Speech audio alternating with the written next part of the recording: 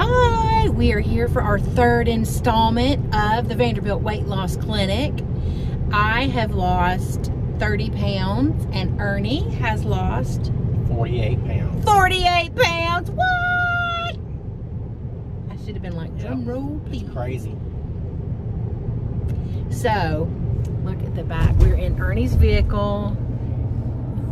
Like, we thought we might possibly have to take 2 vehicles today because we have cleaned out our closets. And we've gotten rid of everything that is too big for us. It's amazing. Oh, it's such a good feeling. Yep, went down from a 4X to a 3X, and some of the 3X are loose on me. And I went from size 46 pants to 42 pants. Woohoo! But they are loose on me, but I haven't bought any new clothes. These are clothes that I had getting up to that weight. So I still have plenty to wear. It's just that clothes that I grew out of. Yes. Yeah, so we do. I've gotten rid of over half my clothes, but I still have plenty of clothes. Yeah. But I'm in the smallest size that I have available. Like, I thought I had jeans I could still like shrink into, but I put on my smallest jeans were 22s. I started out in size 26, and I put on my 22s last week, and they fit fantastic. I was like, oh snap! I thought I had a little bit more time. And I have a belt that I've had for 5 years, I think, and I'm down to the last ring on it. So just by the measurement of it, I've lost probably 8 inches on my waist. And the thing is I can't even tell by looking in the mirror. I can't tell that I've lost weight, but my clothes fit different. And the other day we went to a Mexican restaurant, and we used to have to squeeze into the booth because my belly rubbed up against the table. Almost Verdes. You know how tight those booths are. Yeah. Well, you do if you're overweight. Yeah.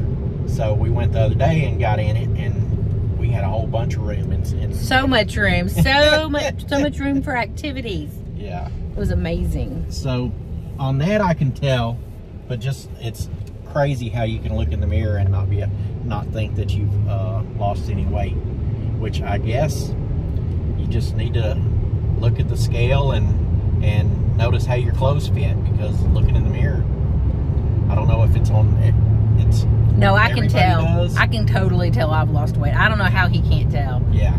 I mean, I feel like I look like a whole different person, and it's only 30 pounds for me, and I'm just like, this is amazing. Yeah, so one of the drawbacks is I was on cholesterol medicine, and I'm thinking that the more weight I lost, I guess the potency of the cholesterol medicine was getting stronger, because that's the only thing I can figure out. Well, that makes sense. Yeah, it was really bothering him. It was very painful. Yeah, it was to where I was taking a lot of ibuprofen and Tylenol just to be able to function, because I just ached all over like I had done a hard workout and the day before, and the muscle soreness of doing a workout for the first time. That's how I felt all day long, every day.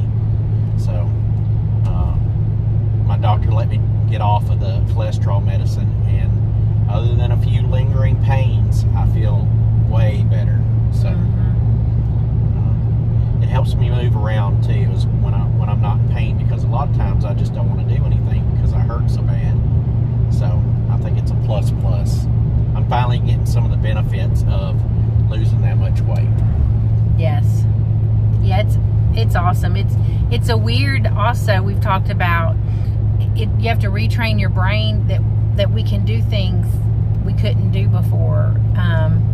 Like, thanks to my workout and the weight loss, I can get down on the floor and go look for things underneath the sofa or under the bed and just jump right up, where before it literally was painful for me to get on the floor. I'd have to put pillows down for my knees. I'm not kidding. And it was a chore. And so I dropped something under the dryer the other day. Our dryer is raised up, clothes dryer, and I'm like, oh man, I gotta get down there. And I was like, no, what you upset about? You can get down there, and I can just do it just like that. And even going upstairs sometimes, my body is like, you can't go up that many stairs, you know, and I'm like, yes, you can. Yeah. It's just fine. It's even like going to the grocery or something like that. You're always looking for the closest parking spot. Right. So you don't have to walk so far. But now, you know, Like, even if you have to park far away, it doesn't bother you to go back, you know, to walk up there. But, you know, your mind still tells you got to look for that closer parking spot because you don't want to walk that far. So, or even doubling back in the grocery store. It's like, oh, let's go back and look at this aisle. Or, oh, let's go back and go to this aisle. And it's just like, all right, let's just go. And even on regular days, walking through Lowe's or Publix or anything like that, and it's air conditioned in there. But heck, by the time I got to the register from walking around and stuff, I'm broke out in a sweat and everything like I've done a workout. So it's gotten way better. But even when I was dealing with the pain, you know, the pain makes everything harder. So that contributed to the sweating and everything too. So I'm finding that it's not as big an issue as it was. So I'm just looking forward to getting more weight off of me and getting a lot of this stuff around the house done so I can start working out. I know I need to, but he said he's going to start working out. And ladies, they're putting, well, gentlemen too, they're putting a Pure Barre in Mount Juliet. I've already joined. I'm a founding member, so come on and join us at the bar. Yeah, I'm not a Pure Barre person. I'm a man. Men can come, but it's mostly women. Yeah. Oh, it's such a good workout. Yeah, I don't suggest single men maybe, married men no. No, that is not the place to be. It's very uncomfortable. Ernie said he just didn't know where to look, and I'm like, oh, I totally get that, because you know we're all in there together, and you're just doing these little exercises that are small movements. And if you're interested, go look at purebarre.com or Pure Barre on YouTube, and it shows you examples of what the classes look like. And so you're doing these small movements, and yeah, sometimes I'm staring at the woman in front of me, and I'm like, oh, I'm not trying to stare, you know. Yeah. It's just, I was looking to see how what the exercise was and you supposed do to that look too. like. Yes, I'm looking at everybody. But what are we doing it makes now? me feel like I'm looking at some checking woman. her out. Yeah. And it ain't as bad just, you know, thinking that Lenora's going to see me looking at her as the woman seeing that I'm looking at her. I'm like, I'm not really staring, I promise. Then why you keep looking at me? Because you have perfect form. That's right. That might not be the thing to say either.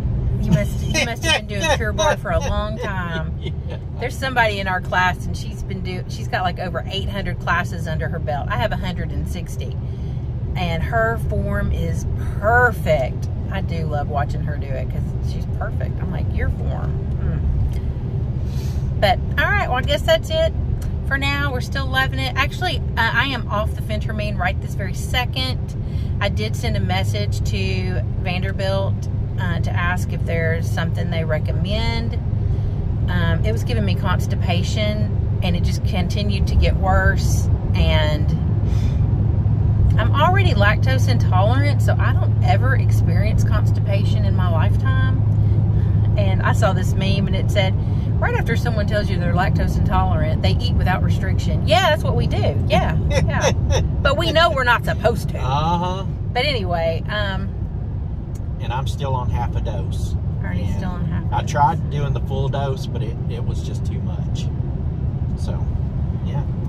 And I don't have cravings and stuff. And my problem is if I'm sitting or bored or something, I might go grab something to eat. But other than that, if I'm busy, I can go all day without eating and not feel hungry. I'm never hungry.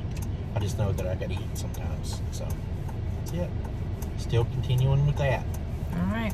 We'll be back next month with another update.